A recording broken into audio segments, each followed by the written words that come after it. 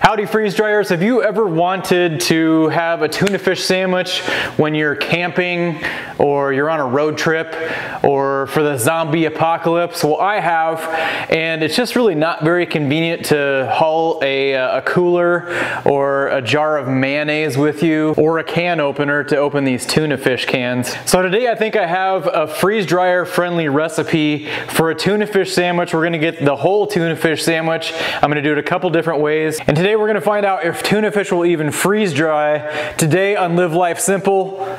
Man, I hope this freeze dries is a lot of tuna fish otherwise.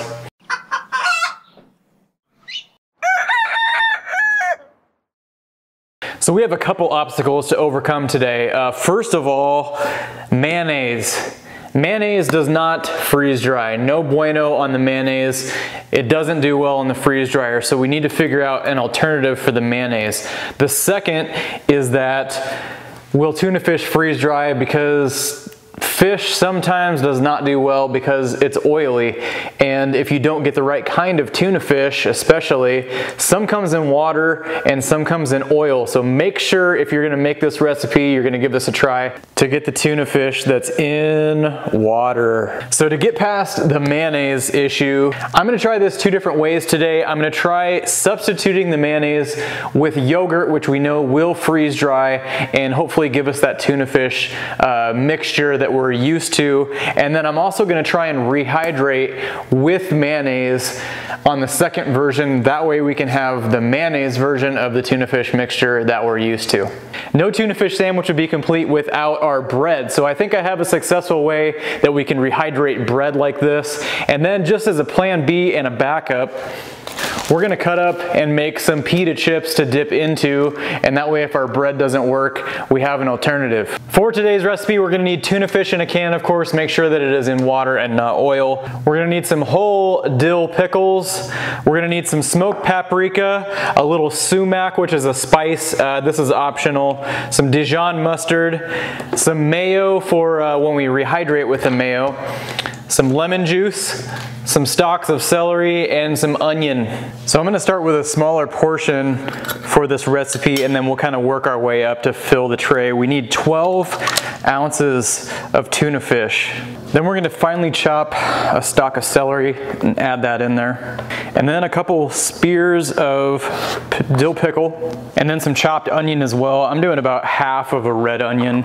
If you don't want that much onion in there, you can cut it down. Now we need 3/4 of a cup of plain yogurt. I'm not doing Greek yogurt because Greek yogurt tends to be kind of chalky when it freeze dries, so I'm just doing plain whole milk yogurt. And then a teaspoon of lemon juice, a teaspoon of Dijon mustard, and then if you want to, you can throw in a little salt and pepper to your liking. We're gonna mix all this together and this should be ready for the tray, and then we'll see how many times we need to do this recipe to fill a medium and how many we need to do a large. And because we're not using mayonnaise, and mayonnaise adds a lot of flavor to this, I'm gonna add a little bit of sumac and then a little bit of smoked paprika as well. And all of these ingredients you can kind of adjust accordingly depending on how you like your tuna fish mixture. That's what one of our recipes did on a large tray. I think that maybe I'm gonna double it and see where that gets us. I think that'll put us right where we need to be. I don't wanna get those trays too full, but I think for a medium, you probably wanna double or triple that recipe. All right, well, it looks like 3x will fill that large tray. If you're doing a medium, I would probably do 2 times that recipe we just did. Now for the next tray, we're gonna do everything that we just did, but without the mayo, or in this case, the yogurt. And there's our tuna fish mixture. Everything except for the mayo in here. I'm gonna pop some dividers in. Another thing that I forgot to mention, when you're measuring out this tuna, make sure that you have the right measurement, because there is a net weight, which would be with the water, and then a drained weight, which is quite a bit less. This is a quarter of the weight less when it's drained. So keep that in mind when you're making this recipe. I'm putting our dividers in the 20 portion configuration. I'm gonna also do that 20 portion configuration on the stuff with the yogurt in it. And for some of the difficult things for dividers, if it's difficult to push push down. Sometimes it helps if you have the lids. If you push down on the lids and then snap the corners, it will actually help cut through all of that stuff. So I'm only doing 3 trays because I just want to make sure that this is going to work first. My last tray, I'm doing 4 pieces of bread, and then I took some pita chips and slice those into good dipping size. We're gonna freeze dry those, see what those do. I'm gonna take these down to the freeze dryer. We're gonna run a full cycle today, no pre-freeze. All right, well, this is the part where I ask you to subscribe to Live Life Simple. If you haven't done that already, you can just click on that little logo down at the right hand side of this video.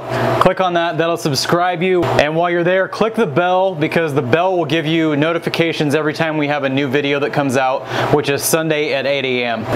And if you find our videos helpful, let us know by clicking that like button. That lets us know, and it also lets YouTube know, and then YouTube will push these videos to people that actually want to see freeze drying or can find these videos helpful. And don't worry, because I'm not putting this freeze dry cycle to waste. I'm going to do the 4th tray in some kale powder, 5th tray in some guacamole. And if you ever have questions or you want to join our community of freeze dryers, make sure you join our Facebook or our MeWe group. Those are our social media groups. And when you get there, you can use this magnifying glass to search all the old threads, any kind of comments, names, keywords, things like that. Lots of knowledge and experience on there. And if you have questions ever about the freeze dryer or want to check out the freeze dryer, prices, specs, etc., use our affiliate link. It can be found down in the description. And to get to the description of the video, you either hit that little down arrow or you go to show more, depending on what kind of device you're on. And if you purchase a freeze dryer through our affiliate link, it helps us develop new products for freezedryingsupplies.com that streamline the whole freeze drying process. And then we also use a portion of that to do free giveaways in our social media groups. And I'm actually going to be in and out of the house for the next day or two, so I'm going to use my Rio Link camera. That lets me watch this whenever I want. If you're interested in one of those, you can find that in the description as well. And with all of that said, with any luck, we'll have a freeze-dried tuna fish sandwich, a complete tuna fish sandwich, in around 48 hours or so. See ya! Well, the cycles that I've been running lately have been getting a lot longer because partially because the weather is starting to get humid where we live again, which always makes the freeze dryer take longer, and partially because I'm running full cycles and I don't usually do that. And our guacamole and our kale powder may not have helped out with that situation either. But here's our tuna fish. This is with the yogurt. This is without. There's our bread and our pita. The bread shrunk down quite a bit. Be interesting to see if we can get that to turn out. I have not had good luck with it in the past, but I think I have a different method we can try. I'm gonna bag and tag all of these and then put them in the Avid Armor, vacuum seal them. We'll take them upstairs, see if we can get a tuna fish sandwich to happen.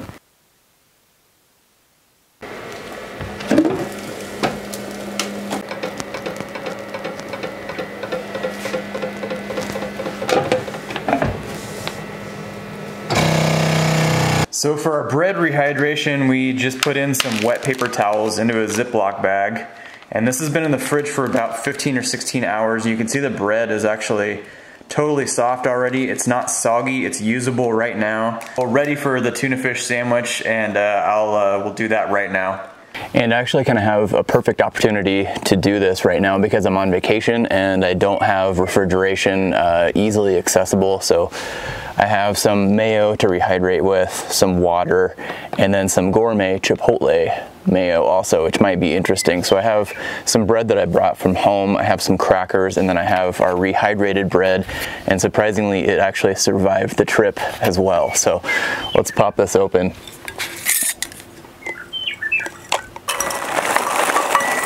Alright, so our pita chips turned out really nice. They're very crunchy, but they'll accent this tuna fish really nice. I'm gonna rehydrate. This is without the mayo, so we're gonna open up the mayo. We're gonna add some to that, as well as some water, because there was some water also in the tuna.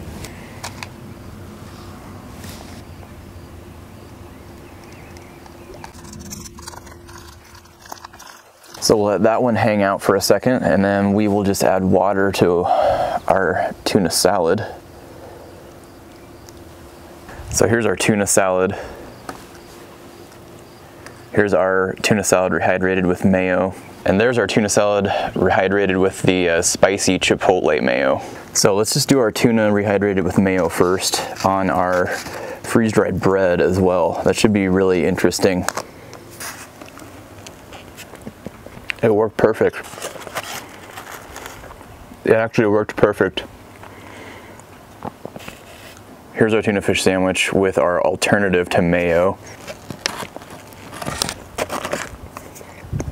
That also rehydrated really well. You don't get quite the tuna fish salad sandwich taste because there's no mayo.